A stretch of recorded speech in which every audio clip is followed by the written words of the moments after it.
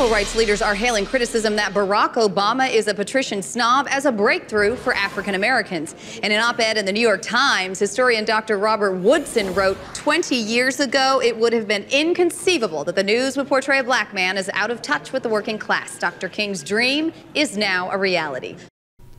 The Onion has existed before the modern internet and will likely still exist when we finally form a collective consciousness. The media company was founded in 1988, and in 1996, The Onion began publishing online. In 2007, The Onion News Network was started and began publishing content to YouTube. Now, most people are aware of The Onion's satirical articles. In fact, if you're watching this video, you've probably done a terrible essay or two from high school if, like me, your education was terrible, underfunded, and American. But there's much more to The Onion than facetious articles calling out George W. Bush or hilarious articles mocking real-world happenings. The Onion is a fantastic demonstration of speaking truth to power, maintaining a semi-cohesive ideology through humor, and generally attempting to actually understand the subject matter being joked about. This is Anna Stevenson, author of Actually He's a Boy, a how-to manual for parenting an effeminate male child. Good to see you this morning, Anna. Thanks for having me, I'm Jim. actually very excited to talk to you today because when my nephew, Derek, turned 8, he started acting giggly all the time. My brother is beside himself. He's afraid to let him out of the house, let alone on a night when everybody's dressing up. Right, well, a lot of parents feel that way, Yeah. Jim. But unless you lock him in the house, you run the risk that the lady boy will sneak out on his own, dressed as a ballerina. And you'll find him pirouetting on somebody's front porch with the whole neighborhood watching. Oh, the worst nightmare. But the good news is, with a little... One of my favorite examples of this is the 2008 video entitled, "Is Our Wealth Hurting Africa's Feelings?" The title alone is beautiful, but what really makes me love this sketch is the way the dialogue builds onto itself. Each line stepping over the next as more and more they begin just directly calling out the relationship between Western countries and Africa. There is no hesitation in this sketch to sugarcoat the main intent. It's a joke about imperialism, and that's the amazing part about it. The writers wrote this joke and took a side. There is no famine in Kansas, no a civil war currently happening in New Mexico. But they'll be so disappointed and probably a little angry. They feel like we can do business ventures with other continents. They don't realize nobody's going to trade oil for sticks. You know what? The stick market over there is a complete free fall. You know, how many sticks does one person really need? That's the debate that's going on there right now. But the thing is, not telling Africa about the global economy will mean leaving the continent in charge of their own mining and drilling operations. You can't do it. You can't Are they going to hurt themselves with all that equipment? I think so. I wouldn't have a problem with introducing Fisher-Price mining tools to sort of like get them started, get them a sense. There's an unflinching nature to this sketch and The Onion as a whole. There's the pretext, here are the comedically terrible problems that are happening in the world. There's the joke about the pretext, mocking the very concept of fixing these problems effectively, and then there's the reality that the writers are mocking the real world's problems. The Onion usually does not offer solutions to the series of problems it presents, but it does offer the situation itself to you, a joke that you must face in the context of the world that we live in. We don't want to introduce plumbing and electricity and housing and doorknobs, because that's going to take away what it means to be inherently African. It would be disrespectful. It would make it much more difficult to exploit them. Now, let's look at another classic video entitled "Police Say School Shooter Had History of School Shootings" from 2009. This is one of the darker sketches from The Onion, but it's also one of the funniest in my opinion. You can almost smell the development of this video in the wake of one of the many school shootings that have happened in the United States that I don't really have a connection to, besides them being an event that just sort of happens in America. But more to the point, the sketch's intent is clearly to highlight something more abstract than a basic explanation of these sketches can really get at. These sketches are distinctly built to call attention to an essentially hilarious inequality. A memory of a previous school shooting or something they really needed to be worried about. Excuse me, doctor, we've just received some breaking news. Police have just discovered plans that Bobby had made in preparation for another school shooting that he planned to carry out in February. Dr. Loyola, should Bobby's shooting yesterday be seen as a potential warning sign of that future shooting? Well, possibly, Tracy, but it's important not to jump to conclusions here.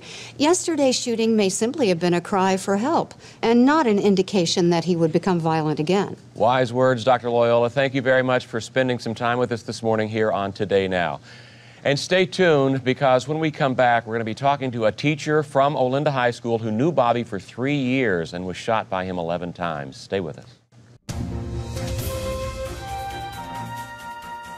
This brings me to yet another great video from The Onion, this one being from 2011 entitled Al-Qaeda Populating the US with Peaceful Decoy Muslims. This video looks like an average segment of American TV. An expert appears on a show and is allowed to spew unquestioned and violent rhetoric against a minority group, and the interviewer pushes them to say more. Even as the xenophobic rhetoric increases, the interviewer simply continues to get excited.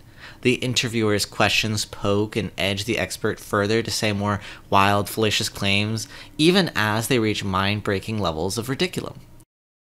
While I'm talking about this scene, I also really want to praise the actor who plays Shelby, the author of the book Muslims Everywhere. I think they just do a fantastic job, like everyone else on the show, giving the story to you. There's just so much great work being done here. Muslims, they're just like you and me. I mean, there's no reason. It wouldn't be fair for the police to stop and question every Muslim that's out in public the way Shelby Cross is suggesting, because that would just be racist. Yeah, well, that doubt is exactly what Al-Qaeda is counting on. So, Shelby, what can we do? Well, if you see a Muslim, I say just walk straight up to them and under your breath just say, "I'm on to you."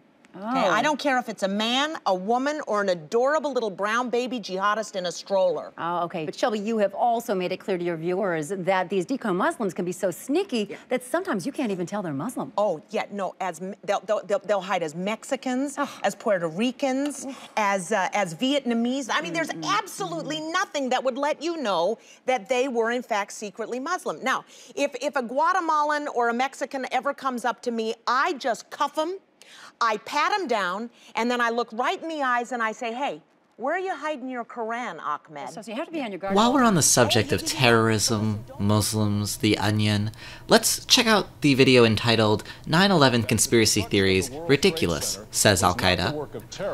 This sketch is great, and I'll let it speak for itself before I get to the real topic of the video. Author William Gerard. Most of the mainstream media, they're just too afraid to even have me on, so thank you. Also joining us is Omar Al-Farouk of Al-Qaeda. He's an outspoken critic of what he calls Gerard's 9/11 conspiracy theories. Yes, Michael, I assure you that is all this book is complete nonsense. Mr. Gerard, how did you arrive at the conclusions in your book? Where are the facts? Well, through scientific examination of ground zero. For example, the melted core. I mean, that was definitely evidence that there were thermite bombs that were used in bringing down those buildings. I can assure you, we did not use thermite bombs. I did the research myself. It would not have worked. We flew an enormous airplane into a building. Okay, I think it is obvious what caused the building to crumble. Why are you being so close-minded to this, sir? If more How people would you just like had the it courage. if you spent, 2 months in a mountain cave, sleeping on rocks, planning something really special, only to have someone take the credit away from you? Say, "Oh no, you don't deserve the credit for it."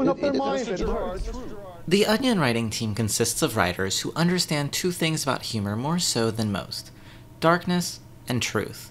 They utilize their understanding of these concepts when attacking controversial subjects. But why is this? I had to try and figure out what it was that made this entertainment company so woke. So I read more into the company, and by this I mean I dug deeper into Wikipedia and then followed the box numbers, and I saw this. I realize it's only like an innocuous joke, but it's a pretty good joke for $1 million in production value. I can't say The Onion is particularly morally guided, whatever that means, but I can say that their humor plants them well above your average edgy take on modernity. From what I can tell, the company is actually fairly small, with Wikipedia listing only 140 or so employees.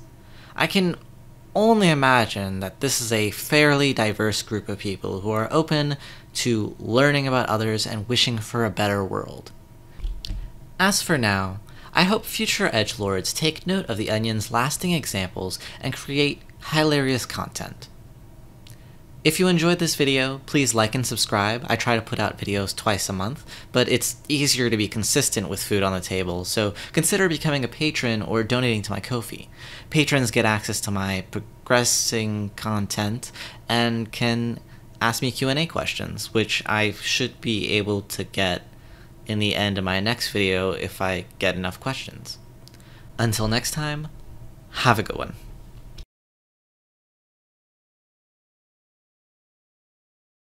Okay, but they'd be dead, Shelby.